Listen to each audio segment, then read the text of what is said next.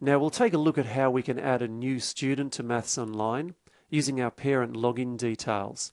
Say for example our youngest son Jonathan has just started kindergarten and we want him to start working through some mathematics.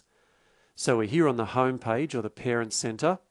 If we move over to the right, we've got the student section there. You can see we've already got 3 students registered.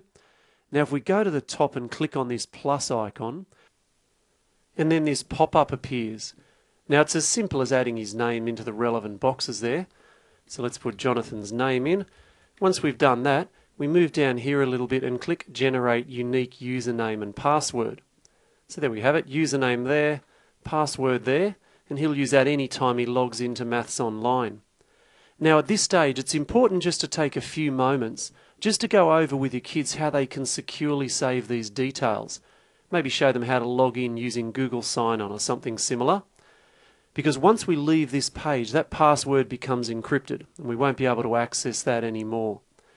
Now if we move down here a little bit further, we can see that pass grade there, and by default that's set to 80. Now you can change that if you want to. We might just leave that as is for the moment though. Now before we leave this pop-up, make sure we always move over here and click Save Changes. Now back here on the home page, we can see that Jonathan's been added. Obviously he's got no logins at the moment, we've only just registered him, so he hasn't quite had enough time to do any work yet. And if we move over here, click on this View Profile button, once Jonathan starts working his way through some lessons, completing questions and so on, it's on this page here that we'll be able to access any reports detailing his progress and results. Now if we move up towards the top and click the Edit Student button, and here we're able to make changes to many of Jonathan's details. So for example, if we click Edit here, you'll notice that we can see the username, but we can't see the password. Well, that's because, as I said, the password is encrypted, so we're not able to see that now. Now, if Jonathan does lose his password, well, you're able to reset that here. So you can just enter a new password and make sure you save it. Or alternately, if you just wanted to customize the login details, you could change the username or the password. Now just make sure, as it says here, you always let your kids know if you change their login details. You want to make sure they're still able to log in and do their work.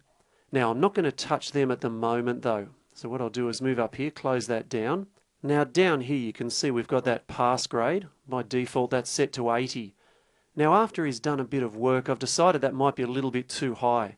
So what I'm going to do is bring Jonathan's pass grade down to 75. And I've also got this attempts here. The moment that's set to 1, now that lets me know that if there's a worksheet attached to a lesson, Jonathan's only got to have one go at the worksheet before he gets to see the solutions. Now I've decided I want him to stick at it a little bit more than that, so I'm going to bump that up so he's got to have 3 goes at any sheets before he can see them. Now as always, anytime you make any changes, make sure you move down here and click Save Changes before you leave this, and they'll be automatically updated.